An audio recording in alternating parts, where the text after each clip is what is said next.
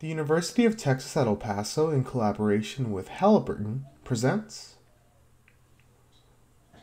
the Wind Tunnel. Before operating any machinery, make sure to wear the proper personal protective equipment. The Hampton Wind Tunnel consists of several different parts, including the inlet cone, the test section, the outlet cone, a manual traverse unit, as well as several control units allowing you to conduct many different experiments. In order to control the wind tunnel, you'll be using a computer running LabVIEW software.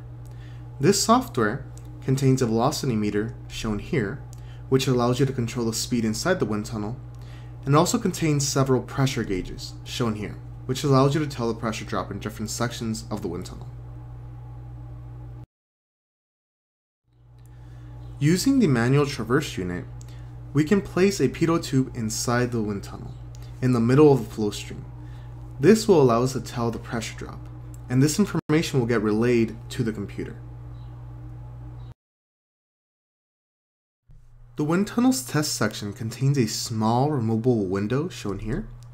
This allows us to put different shaped objects inside the wind tunnel.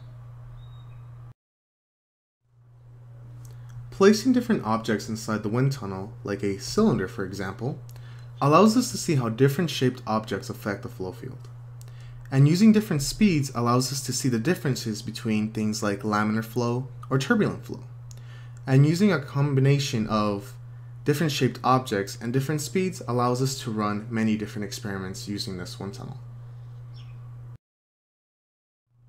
This concludes this video on the wind tunnel. If this video was helpful to you, please give this a thumbs up and subscribe.